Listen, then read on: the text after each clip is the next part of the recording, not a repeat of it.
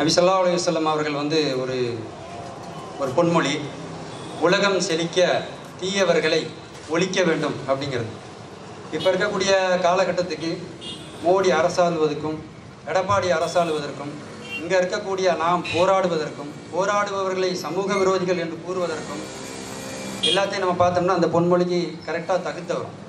அதாவது ஒரு வீட்டுக்கு எப்படி மூட்டை பூச்சி ரொம்ப கடம், இந்த நாட்டுக்கு கிட்டத்தட்ட ஒரு மோடிங்கிற மூட்டை பூச்சி மிகப்பெரிய கடை இருக்குது. இந்த மோடிங்கிற மூட்டை பூச்சியை தேர்தல் போட்டு நம்ம அகத்தினாலும் சரி தேர்தல் ஆணையத்தை கைக்குள்ளே வச்சுக்கிட்டு என்ன பண்ணுறது, திரும்ப திரும்ப வந்துடுது.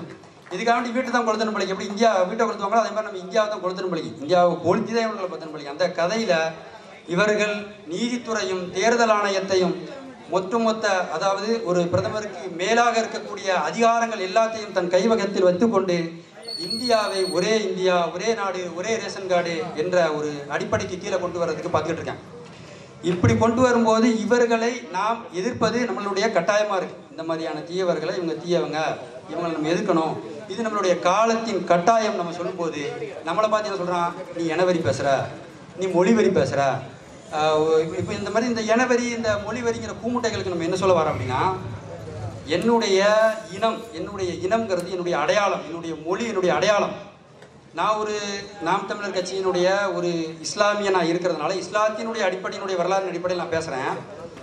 எங்கேயோ இருக்கக்கூடிய ஒரு இஸ்லாமியனுக்கு பாதிப்பு வரும்போது இங்கே இருக்கக்கூடிய இஸ்லாமியன் துடிக்கிறது எந்த அடிப்படையில் நம்ம துடிக்கிறோம்?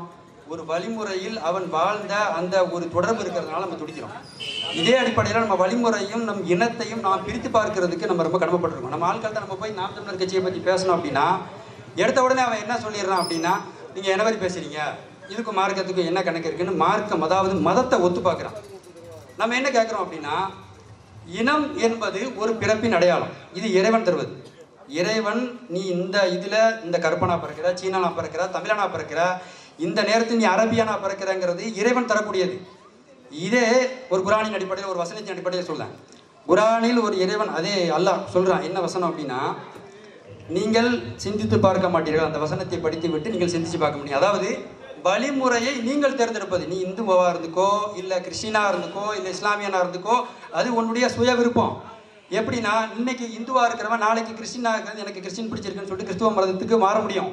இல்லை கிறிஸ்துவத்தில் இருந்துட்டு நான் இஸ்லாமியாக இருக்கேன்னு இஸ்லாமியா மாற முடியும். ஆனால் இனம் என்பது நீ பிறப்பில் இருந்து உன் வம்சம், நீ எத்தனை காலம் ஆனாலும் அதனுடைய அடையாளம், அது மாறவே மாறாது, அது உன் கூட இருக்கிறது.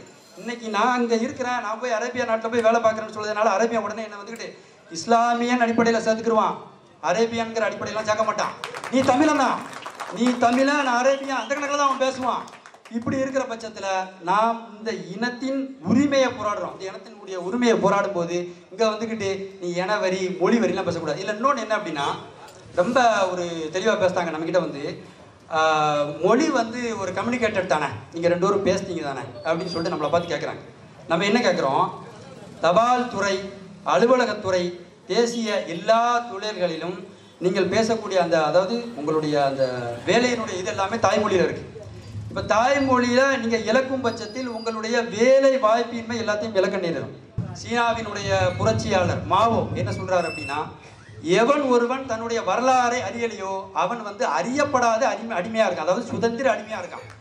சுதந்திர அடிமை என்பவன் தன்னுடைய வரலாறை அறியாதவன் தான் சுதந்திர அடிமை.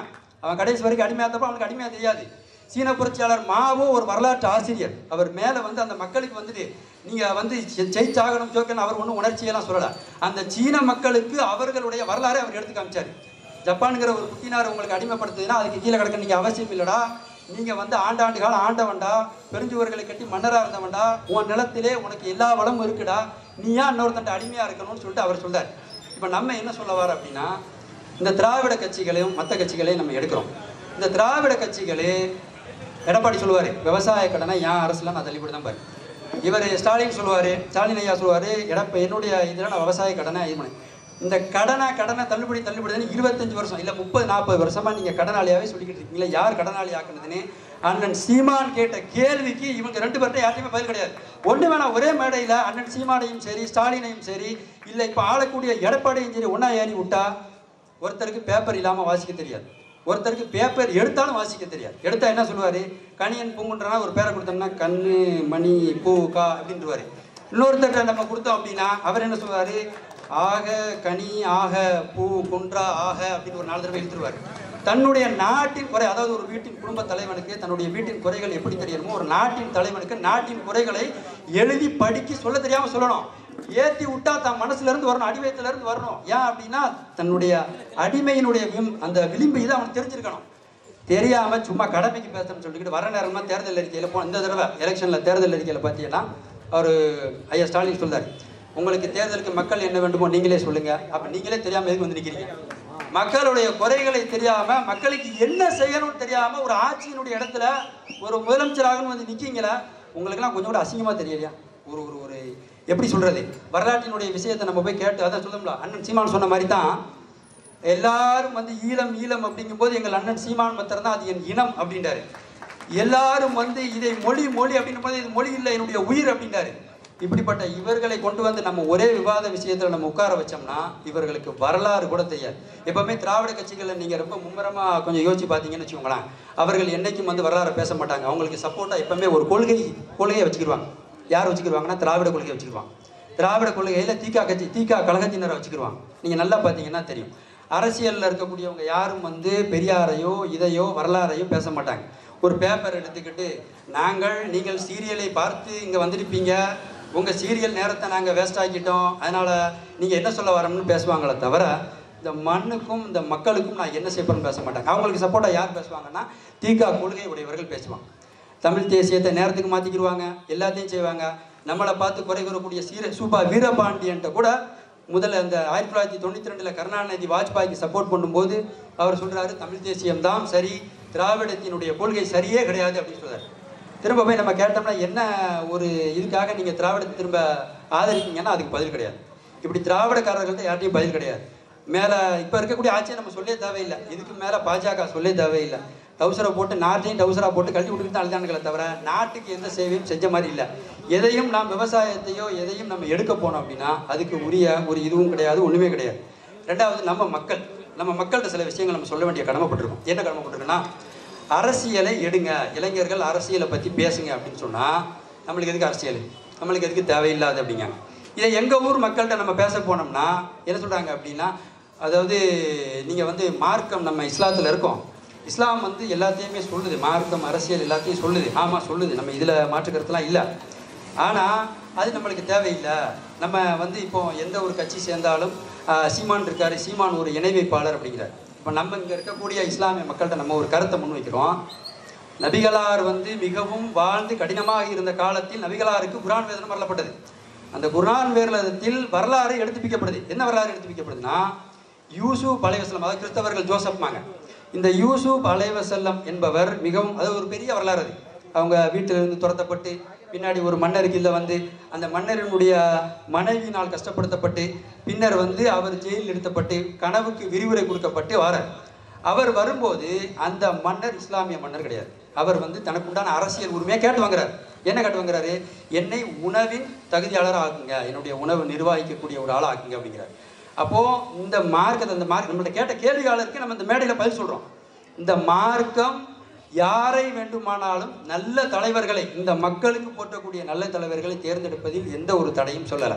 இரண்டாவதாக இன்னொன்று சொல்கிறோம், உங்களுக்கு எதுக்கு அரசியல் கேட்குறாங்க. நம்ம என்ன சொல்கிறோம்? மார்க்கத்தில் நீங்கள் கரெக்டாக இருங்கன்னு சொல்கிறாங்க, அரசியல் உங்களுக்கு எதுக்குங்கிறாங்க. நான் என்ன சொல்கிறேன், வீட்டில் கேஸ் எரியுது, இந்த கேஸினுடைய விலை எரிதலுக்கு நம்மளுக்கு என்ன தேவைப்படுது? யார்கிட்ட போய் நம்ம போராட போகிறோம்? அரசியல் போராட போகிறோம். பருப்பினுடைய விலையேற்றத்துக்கு காரணம் என்ன? அரசியல். நம்மளுடைய அன்றாட வாழ்க்கையில் நம்மளை சுற்றி பிணைஞ்சிருக்கிறது அரசியல். அரசியலும் அறிவியலும் மட்டும்தான் நமது மக்களின் வாழ்வாதாரத்தை என்றைக்குமே உசத்தக்கூடியது. அந்த அரசியல் நம்ம கையில் இல்லை அப்படின்னா நம்ம என்றைக்குமே கீழ்த்தங்கித்தான் இருப்போம். அதை எடுத்துக்கிறது நம்மளுடைய கடமை அப்படிங்கிறதையும் சொல்லிடுறேன். ரெண்டாவது, கடைசியாக நம்ம நாம் தமிழர் கட்சி மாத்திரம் தான், இதை மாத்திரம் நான் சொல்லி முடிச்சிடறேன். நாம் தமிழர் கட்சி மாத்திரம் தான். எந்த கட்சியாக நீங்கள் பார்த்தீங்கன்னு வச்சுக்கோங்களேன், நாங்கள் இங்கே பண விதை நடலான்னு இருந்தோம். எங்கள்கிட்ட பண விதையை நாங்கள் வேகி வச்சுருந்தோம்.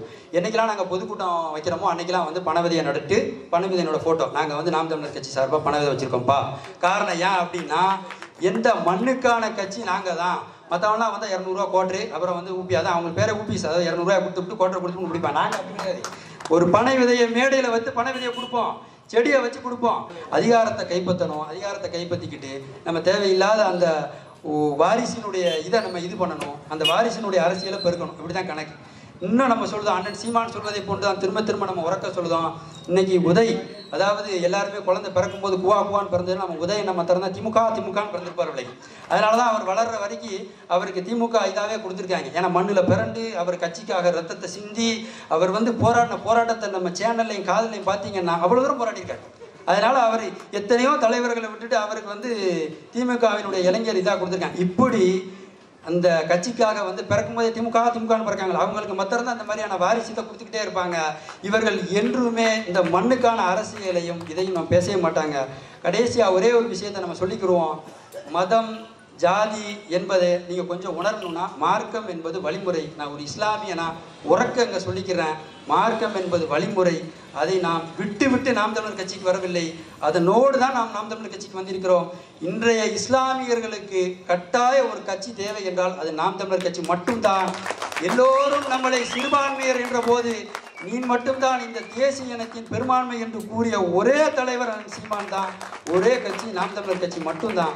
அவர்கள் மட்டும்தான் உங்களை இஸ்லாமிய தனித்து என்றைக்குமே பார்க்கறது இல்லை. இந்த நிலத்தின் மன்னனாக பார்க்குறான், இந்த நிலத்தின் மகனாக பார்க்குறான், இந்த நிலத்தினுடைய இவனாக பார்க்குறான். பாண்டிய மன்னனில் ஒரு வரலாறு எடுத்து பார்த்தீங்கன்னா, இப்ராஹிம் ஷான் ஒரு மன்னர் ஆண்டிருக்காரு.